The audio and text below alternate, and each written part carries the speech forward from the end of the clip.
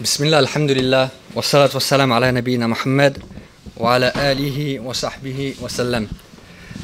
Thanks for being with us today, and I feel very privileged to be able to speak about one of the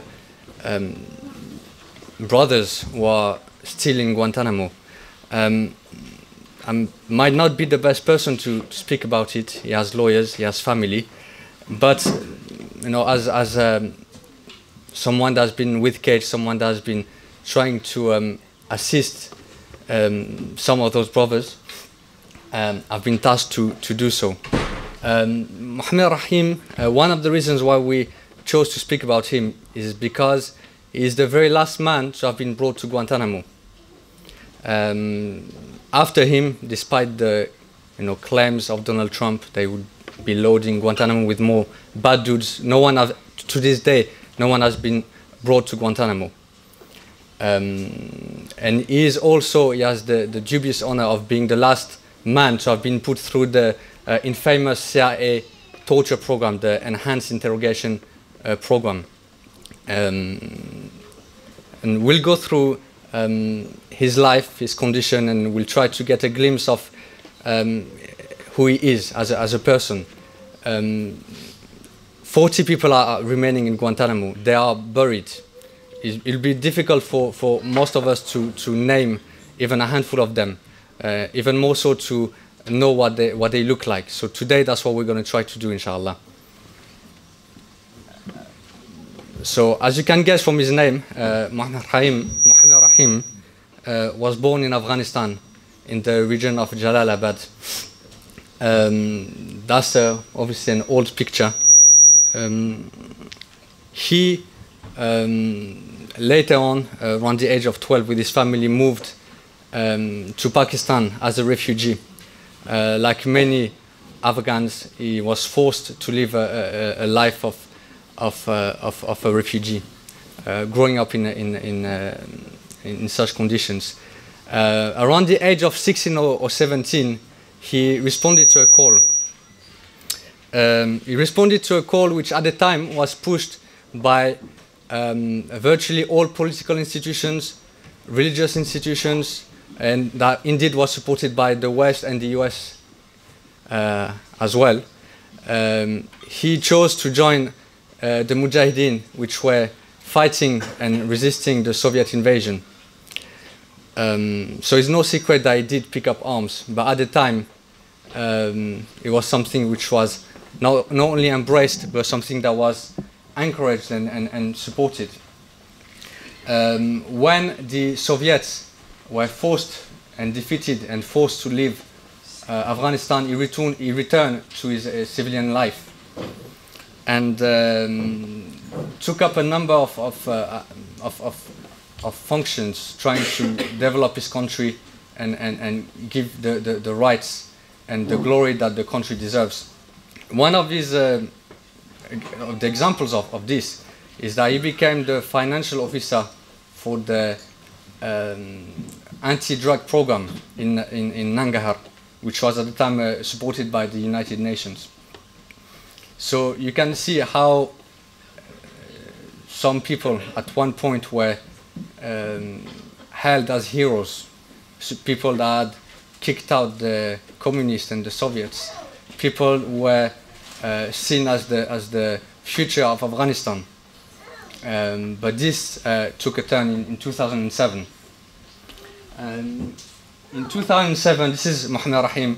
In 2007, Muhammad Rahim was kidnapped on a bus in Lahore, Pakistan, in front of his wife and children, taken to a secret location with his wife and children, and disappeared. Hours later, his wife and kids were released, dropped in the middle of nowhere. But as for Muhammad, he disappeared in the network of secret CIA torture centers. And for the next 8 months, he was subjected to things that we probably will never know about.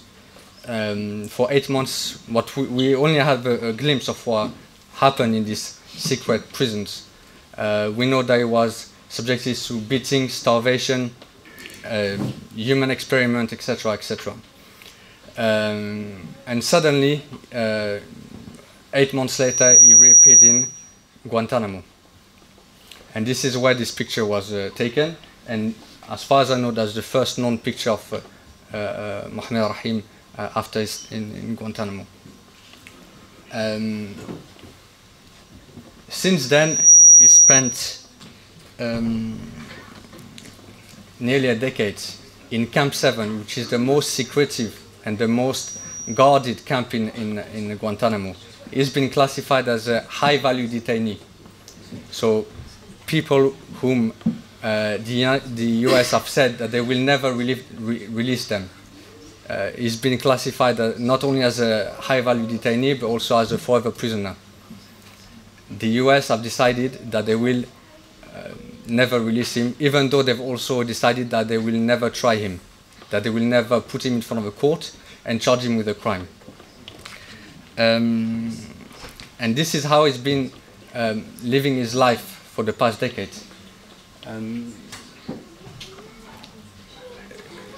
Just a few information that we know of, despite the pain, despite the solitude, despite the separation from his family. A few things that we got to know from his family and his brother in particular is that he tries to take advantage of his time despite the extremely harsh conditions he lives under. He's completed the memorization of the Quran in Guantanamo. He has memorized over 1,000 ahadith in Guantanamo. So this is something as well for us to reflect. Time is passing, and time is passing fast. And what are we doing? What are we doing for them? What are we doing for ourselves? So you can, you might think, okay, this is my words, this is the words of his family. But what I would like to do is share some words from this man who is part of the Guantanamo craziness. But even though there is no case against Muhammad Rahim, even though there is no crime that is being charged with, he's been given a military lawyer, someone from the US military to represent his interests. Okay, so this is his former military lawyer, and we conducted an interview that you can check on the website, and this is what he had to say about Muhammad. He said, Muhammad Rahim is one of the most intelligent and personable men I've ever met. He's genuinely friendly and has a rare sense of humor that keeps me smiling throughout our meetings. In fact, I am consistently impressed by Muhammad Rahim's ability to maintain a positive attitude in such a hostile and uncomfortable environment. It is a testament to his faith and his strength of character. This is the word pronounced by a US serviceman, someone who has been deployed to places of conflict, someone whose mission was to fight men like Muhammad Rahim. Yet, that's the impression that is left, that Muhammad Rahim has left, even on this man. So you can see, we've seen one of the guards earlier, and there are other guards that actually embraced Islam at the hands of the detainees. And so one lesson for us is that wherever we are and wherever they are a force for good, and they are a force for being an example for the people that are meant to be on the other side.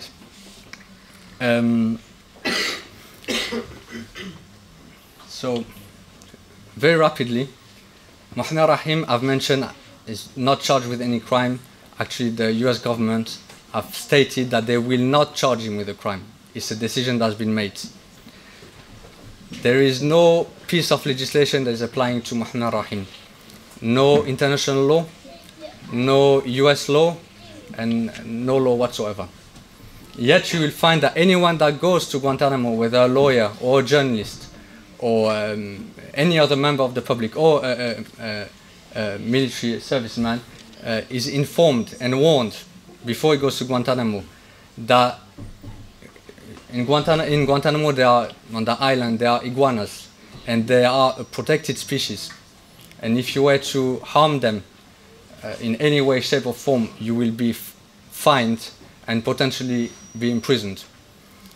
Yet you have men like Muhammad Rahim who have been harmed heavily, have been tortured in ways that we cannot imagine. And there is no law or no government which is willing to punish those that have done this. One of the reasons why I wanted to show you these pictures is for you to know the face of Muhammad Rahim. And one thing that you will notice on all those pictures is the smile. And we should not be mistaken that it doesn't mean that there is no pain. It doesn't mean that there is no crying from the separation with their family. But we need to understand that among them are men who are examples, are men whose character is actually examples for the guards, examples for their military lawyers. And this is something that we really need to remember and understand that, you know, Muhammad Rahim has been labeled a forever prisoner, but I think we really need to think about this label. You know, it's as if you know, the people that decided that he was a forever prisoner knew al-ghaib, they knew the unseen. They will never ever be released. And you can say that this is something that probably was said by Nelson Mandela, that this man will never be released. And actually currently the US government is negotiating with the Taliban. People that they said they will never negotiate with, yet they are negotiating with them. So I don't like to call them forever prisoners. They're prisoners for now, and tomorrow they might be the future of their country and the people that other governments are sitting with as leaders of the country. I will just leave you with two things. Number one is this kindness of Muhammad Rahim is something that I've experienced myself on a small level. Through our work, we had the chance to interact with his family and his lawyers, and sometimes we had the chance to answer some of their requests by sending small items that they are in need. That has to go through an extensive vetting process. Okay, so we, for example, you know, he requested from us green tea, Ruh Afza, the drink, and similar items. And there's something that through the lawyers, through the Red Cross and the family, we managed to send. And in his kindness, he insisted that he would send us a gift as well. He insisted that he will send us a gift as well. Now you need to remember that Guantanamo is a place where a toothbrush is a luxury. So he decided to send us this pair of glasses. It's probably one of the few things that he had. And he took it and sent it to us as a gift. So we need to understand that, you know, the kind of spirit that those men have. And lastly, I will leave you with these words that Muhammad Rahim himself wrote in one of his letters. He said, how do I get out of here? I'm innocent and I was tortured, hung from the ceiling until I was dead. I am not high value. They call me high value because they tortured me. How do we undo this injustice? Thank you very much.